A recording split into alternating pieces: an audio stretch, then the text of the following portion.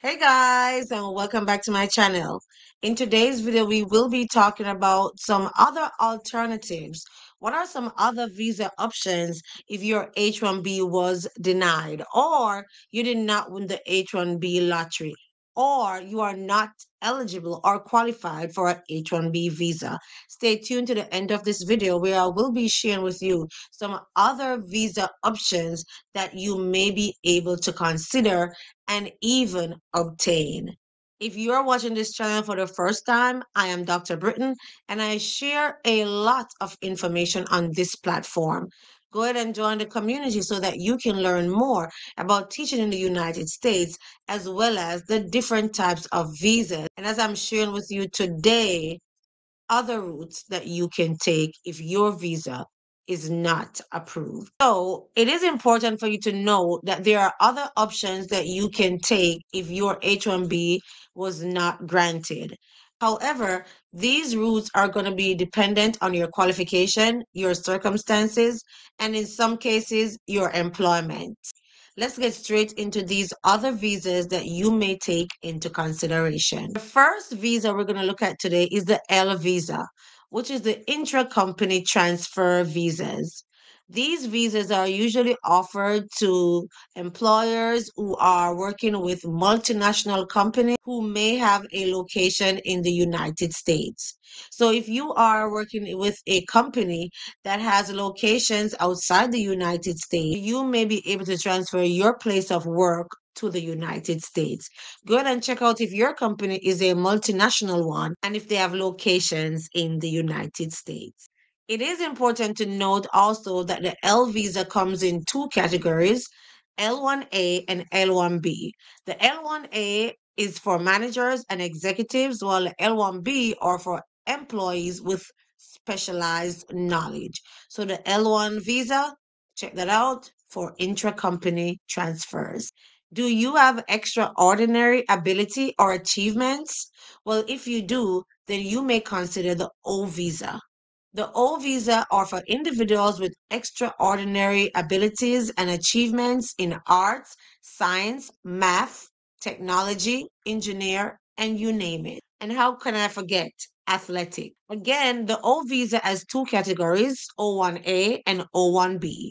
O1B is for art and education, science, business, and athletics will fall under O1A. So go ahead and show those extraordinary abilities and get rewarded for it with your O visa. The next visa category is for NAFTA professionals. If you are a professional from Canada or Mexico and your occupation fall under NAFTA, then you may be eligible for this visa. The TN visa covers a range of professional areas including science, computer analyst, engineering, and technology. If you are from Australia, then this visa type is for you.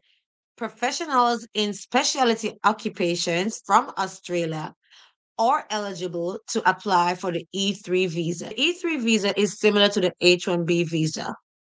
However, please note that if you are an Australian citizen and you hold a H3 visa, then your spouse may be eligible to work in the United States if he or she has a work permit.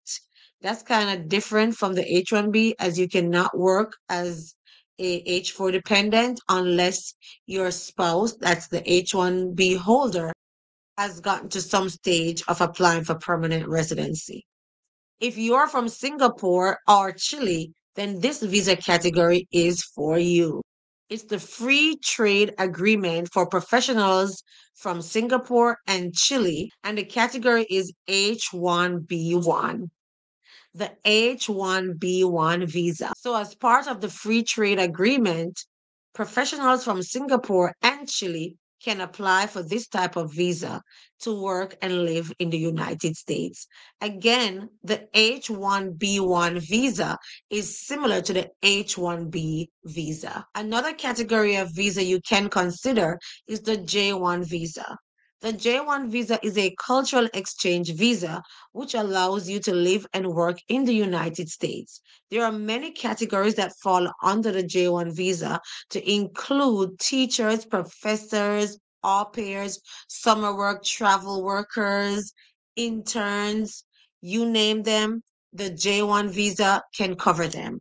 So if you have not learned or not heard about the J1 visa before, you can check some more on this channel because this channel is big on explaining about the J1 cultural exchange visa. The next category of visa is for treaty investors, the E2 visa. The E2 visa allows investors to develop and direct operations of the enterprises that they have invested in.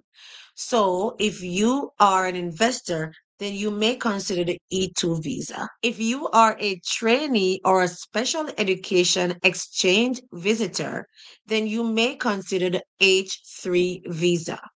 The H3 visa is for individuals who are interested in training in the United States in areas that are not available in their home country.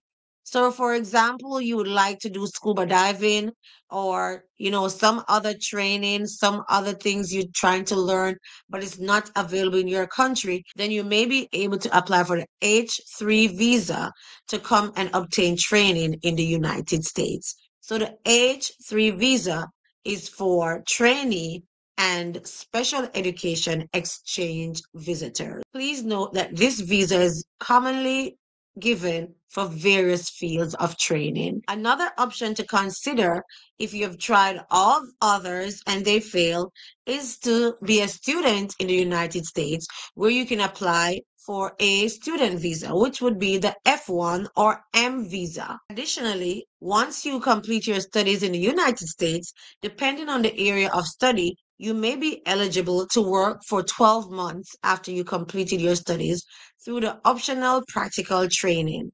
The optical practical training is mainly offered to students of STEM, math, engineer, technology, or sciences. So I would advise you to be smart in choosing the area that you're going to be studying in when you decide to study in the United States. And the final visa type we're going to look at today is the visitor visa, the B1 visa. B1 visa allow you to engage in temporary business activities in the United States to include attending business meetings, conferences, or completing temporary assignments in the United States. If the B1 visa can work to obtain the goal you're trying to achieve, then you may check it out to see if it's suitable for you. So, I listed 10 other visas that you could take into consideration if your H1B did not work. It is important for you to check out and carefully scrutinize the requirements and limitations for all the visas that were mentioned. Additionally, whichever visa that you're deciding to go with, you want to make sure you stay current and up to date with the information on this visa type as the visa categories keep changing, the requirements keep changing, and you want to make sure whatever is changing, you're still eligible for that visa.